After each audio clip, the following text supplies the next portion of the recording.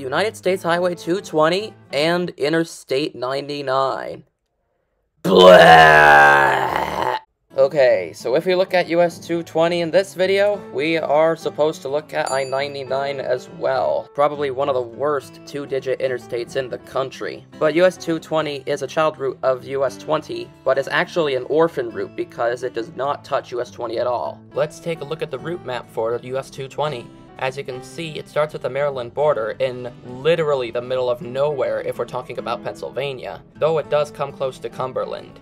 And we'll go through Altoona, State College, and Williamsport, ending in South Waverly, which is right at the New York border, and as soon as US 220 crosses into New York, it ends. Now, normally I wouldn't cover the two-digit interstates as Todd did already. This one with I-99 is an exception. This is the Xavier 456, and you are watching Shaming PENNDOT, with new videos out on this series every week. If you like this series, and my content in particular, give us a like, and if you really like it, go ahead and subscribe. Hit that subscribe button and turn on those notifications. Alright, here's my weekly reminder that you can request your exit or intersection in the comments below. For the whole of February, we'll be looking at all of the 22s. These will be 222, 322, 422, and 522. Alright, so first we are going to be talking about northbound US 220 in Pennsylvania. Before we even get into Pennsylvania though, let's take a look at this sign off of I-68 in Maryland, and we can see 220 North is signed all the way to Bedford. And that's the right choice because there's literally nothing in between Cumberland and Bedford, so yeah, Bedford is the way to go here. Alright, we enter Pennsylvania and we get the welcome sign again. And from here, there's absolutely no mileage signs, because from this point, PENNDOT knows that you are going to Bedford. There's nothing on the way. So we have now skipped to Bedford, where we get an exit for Bedford, and then we get US 30 for Everett and Greensburg. We don't know about Everett. But we're approaching the Pennsylvania Turnpike and the beginning of I-99, and we're signed for Altoona. That's the right choice. Here we have our exit for the Pennsylvania Turnpike, I-70 and I-76, signed correctly for Pittsburgh and Harrisburg. And we get another sign, North I-99 and US 220 for Altoona. Here's our first reassurance shield of I-99, but if you look past that bridge, you can see the mile marker, and it actually says mile 0.0, which is actually where I-99 starts. So this sign's placed just a little far up. Here's our first mileage sign on I-99, and we have Blue Knob State Park on this mileage sign, strangely, but we do have Altoona on the bottom line. But this street view image is from 2012, so PENNDOT will be taking good care of this sign. They won't be changing anything. Let's see what they do. Ugh, come on. So obviously half of the sign broke, and God forbid you spend some money to replace the sign entirely, you just slap on an Altoona 27 sign underneath. I guess this also proves that PENNDOT can't fix their interchanges because they don't have enough money. Okay, that's obviously a joke, but it could be that way. Here is our exit to Blue Knob State Park. The only reason we put it as a secondary, but really, it was signed because there's not really anything else that I-99 actually touches between Bedford and Altoona. Here we meet with US 22, and we get signage for Ebensburg and Hollidaysburg. Really, we're next to Hollidaysburg, so you could go further, like you could go Huntington, but who knows. Here's one of 4 things that Cordomonge 437 requested for this video. US 220 is a really important route to him, and he had to keep his requests constrained. Otherwise, this video would have been extremely long. This is the exit to Plank Road, which is in Altoona. Now, it is at this point that PENNDOT absolutely hates its own state university, Penn State University, that they can't even sign the city it's located in, State College. It's that simple. Tyrone has almost 5,500 people, so why is it even signed on I-99 here? Here we get a sign that says Bud Schuster Highway. Bud Schuster was the reason I-99 is numbered the way it is. But I feel like I-99 really doesn't need to be here. 220 gets the job done just fine, I guess. I mean, the road is at Interstate standard, but really not sure why we need an interstate here, connecting Altoona and State College and all that stuff. And up at the next mileage sign, God forbid you sign State College. No, you put Tyrone on the bottom line and Bellwood on the top line instead of Tyrone on the top line. Bellwood is such a waste. State College! Here is the only reason we signed Tyrone in the first place, PA 453. This is the only exit we get in Tyrone. Quarter March 437 wanted to see this exit as well. Ah yes, Port f***ing Matilda. Obviously Pennsylvania's only way of avoiding State College entirely. This here is the smallest control city ever signed on an interstate in Pennsylvania. In this direction, there is nothing important. We just merge into US 322, and there is only one exit for the tiny little town of 600 people. So here's what I can conclude about PENNDOT. They have no idea what State College is, and they are completely disrespecting the Nittany Lions. Just for this control city of its own, PENNDOT should cease to exist. Though the mileage sign does reflect State College after Tyrone, and we get it on the bottom line at 23. Which should have been the sign primary! And all they are in favor of is the US highway. The only way you can get to it is by the one exit we have going northbound. We just get to 322 West, Phillipsburg, and Port Matilda. But Phillipsburg is there for US 322, and that is significant. Here we get unsigned exit 69, and it is for Business 322 eastbound Atherton Street. And we are now North 99, 220, East 322, Lewistown, and Bellefonte. Nothing is right here. East 322 should actually be signed for Harrisburg, and North 99, 220, Williamsport, which is where 99 will eventually go, and maybe even New York City for I-80. Here's the third exit requested by Quarter March 437. Mostly because it's technically his hometown exit. Exit 73, where you can go to the Innovation Park and Penn State University, and 322 East splits off here for State College, which we're pretty much already past State College at this point, and Lewistown, when it should be Harrisburg. And it feels like at this point, PENNDOT has run out of cities to sign, when we're not even at the end of the state. All we get is 2 I-80 Bellefonte. No, that should say Williamsport and New York City. In the distance we can see Beaver Stadium, and the easier route to get there is via exit 73. If you were to take exit 69, you would have been more on a convoluted route. This is just a ridiculous mileage sign. I-80 being signed for 8 miles, and Lock Haven being signed instead of Williamsport. This should absolutely be Lock Haven and Williamsport on this mileage sign. I-80 is not that necessary, because of its horrible control cities of its own. Here is the intersection with PA 150, which goes to Bellefonte as seen northbound. This was requested by Quarter March 437. Bellefonte is where he lives. And fun fact, this exit, exit 78, is the only exit on I-99 to be an AB exit. Now you noticed I haven't skipped an I-80 sign. You know why? Because I-80 is signed for Williamsport. It should be signed for New York City as always. What should be signed for Williamsport is US 220. And since it's true that 80 and US 220 run here together, this should definitely be both Williamsport and New York City. But the strange thing is, we get this mileage sign on I-80, but these are actually for US 220. Lock Haven is 25 miles away, which for 220 is a fine secondary, and Williamsport is 52 miles away. And I am assuming that's still going to be carried on I-80. Here is where US 220 splits off of I-80 finally, but we only get Lock Haven. Why don't you sign Williamsport here? Oh, because you have it on I-80 already. Swap it out! But here we get a good mileage sign with the same cities we saw earlier. Lock Haven at 7 finds secondary, and Williamsport is our primary at 34. But then for no reason we get this mileage sign, which has an up arrow, which is strange, and Lock Haven is the only city on this sign. Where's Williamsport? Here we meet with PA 477, sign for Salona, and as you can see, this sign doesn't have an exit number, as the exits in this freeway portion are not numbered. But the odd thing is, when we get to the exit itself, we get this sign with exit 107. It is numbered.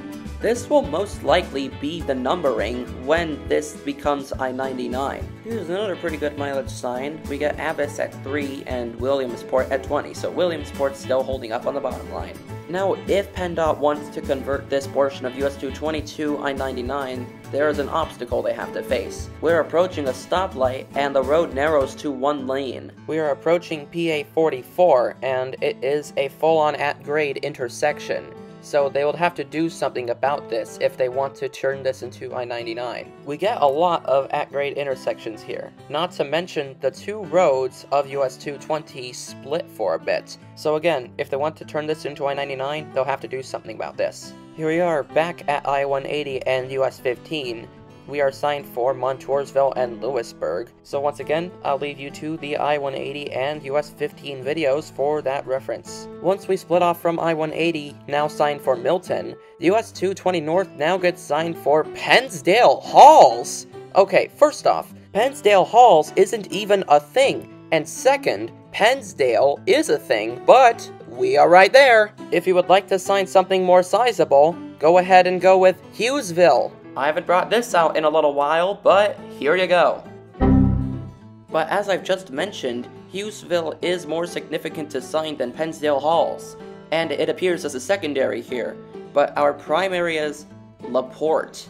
Okay, seriously, I know there's nothing for a long time, but LaPorte is really small. But though it is a county seat and has an intersection with 2 state highways. Though after Hughesville, we still get LaPorte on the bottom line. I don't feel like it should be LaPorte, to be honest. I feel like the sign should say LaPorte and Towanda, even though it's far away. Here we meet PA 42, one of the 2 roads we intersect with in LaPorte. And we just get LaPorte and Eaglesmere. Those are 2 places that PA 42 goes. Leaving LaPorte, we finally get Towanda as our primary at 27 miles away. I know it's still generally far, but I feel like it could have been signed from earlier on. Here we meet US 6, which is signed for Troy and Towanda, even though we've literally just bypassed the town. US 6 does take you into Towanda, so I guess it's okay. Here we get a rare case of 3 cities on 1 mileage signs on a US highway. We get Ulster, Athens, and Sayre. I feel like those are fitting enough. Here we get our last minor exit in Pennsylvania. It is Sayre and South Waverly. Those are the last 2 towns in the state. Here's the part where I-86 Eastern dips down into Pennsylvania for a tiny bit. But of course, instead of getting Pennsylvania signage, we get New York signage. NIDOT signs I-86 for Elmira and Binghamton. So I thought it was signed for Corning going westbound and not Elmira. That's strange. And we get a straight up arrow for Waverly. And then after the intersection, we are properly welcomed into New York, but just with this little sign for some reason.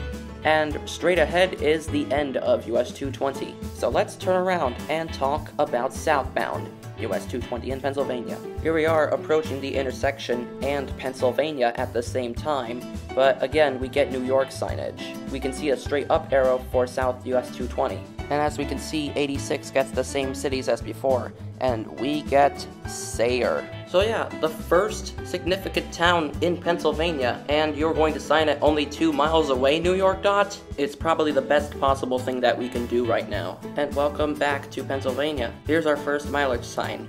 We get Ulster at 8 miles, and our bottom line is Towanda. Fitting enough.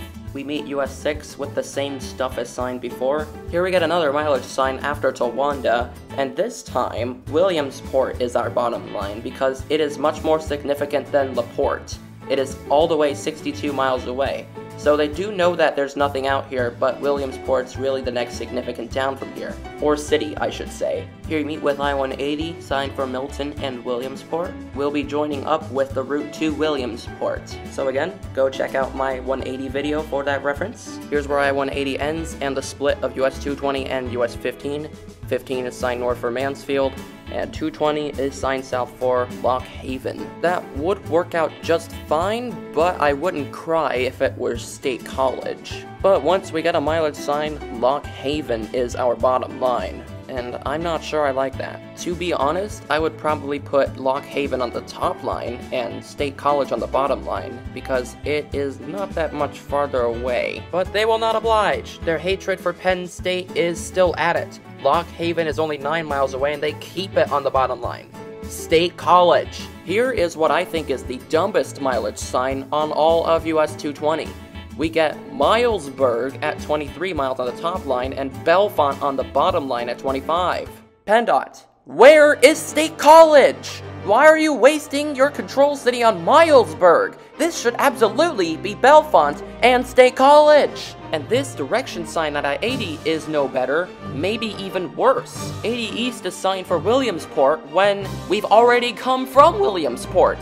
And they signed Bellefonte, obviously, for westbound and not Cleveland or Youngstown. And Milesburg is signed as well. Truly, PENNDOT controls cities at work.